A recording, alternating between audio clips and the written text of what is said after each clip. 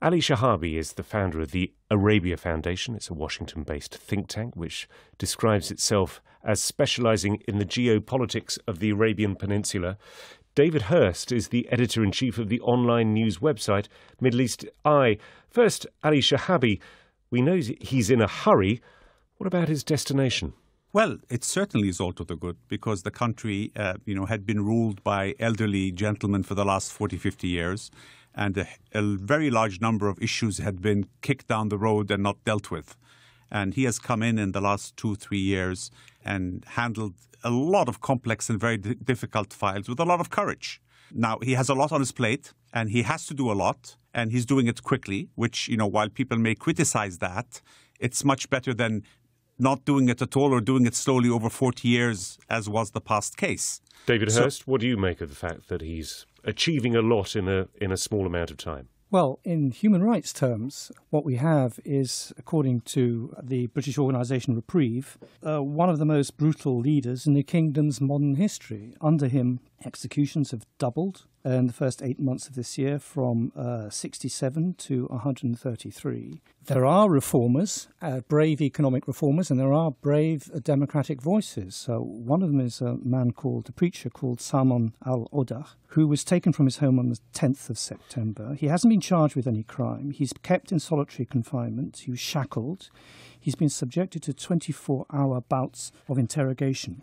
Okay. And what you would ask is his crime. His crime is that he tweeted in favour of reconciliation between the kingdom and Qatar. Ali Shihabi, so he's maybe a man in the hurry, but he's also a man who brooks no dissent. Well, democracies or multi-party political structures in the developing world have never been able to effect change quickly. And the successful models have all been authoritarian. So yes, he is authoritarian. So it's good that he's a dictator. Well, dictator is a word, authoritarian is another word. He's a benevolent authoritarian ruler now. Well, it doesn't sound like he's very benevolent if he's executing more people at a faster rate than ever before. That is a misnomer because the executions are for drug trafficking mostly and for crimes, and they're not for political acts. And David Hurst is using, the term very loosely, but these are criminal acts of where execution is used and not political acts. David so Hurst, it's a big difference. Okay, and David Hurst, if I could just keep it on the domestic agenda for the time being. I mean, yes, Saudi Arabia, I don't think anybody would claim that it's a democracy, but he is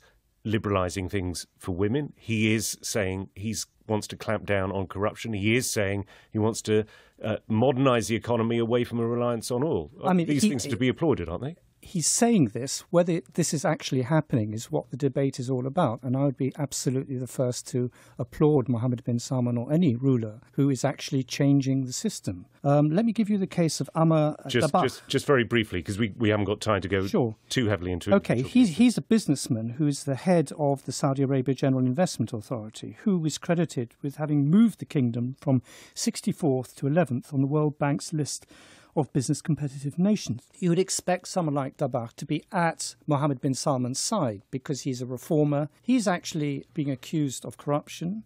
He's been tortured, according to his family, and he's now agreed to surrender his assets. Now, purely in terms of stability and purely in terms of economic, moving the nation on, what lesson would that give other businessmen, Saudi or direct foreign investors, who would say, is my money safe? Am I safe to invest in Saudi Arabia if this is what he does to someone like Dabakh? Let me move on to... One second, David. Examples are being given which, frankly, are not correct. First of all, you have no way of knowing, Mr. Hurst, if Mr. Dabakh was corrupt or not. In fact, without his reputation, when he was in that there's space... There's no due process attached. There's no charge. There's no court.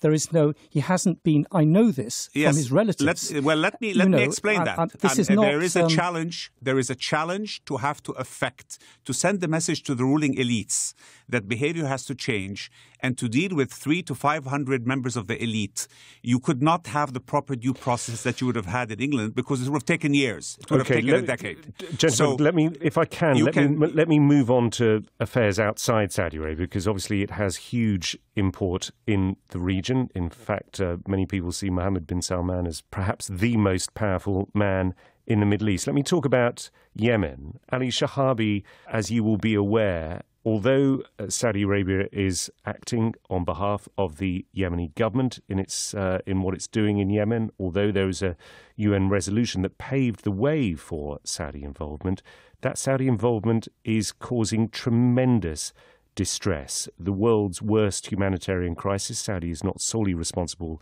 for it, but it plays a large part in it. What do you say about MBS's role in that? Look, unfortunately, Saudi Arabia is extremely anxious about what has been happening in Yemen. Yemen is on its southern border. It's its soft underbelly. You know, analysts can sit in London or New York and belittle Saudi anxiety, but Saudi has been watching Iranian encroachment into Yemen and watching the Houthis grow and develop, and suddenly they took control of the whole country. And they had to go to war. Now, war always causes suffering. And it's very easy to, of course, we all, abhor civilian casualties.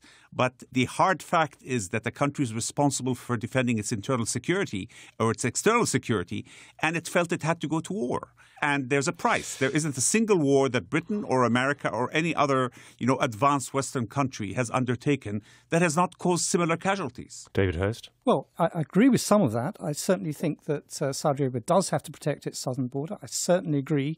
And we chronicled the fact that the Houthis did take over, and they are Iranian-backed, and where do they get their missiles from? I take all of that on board.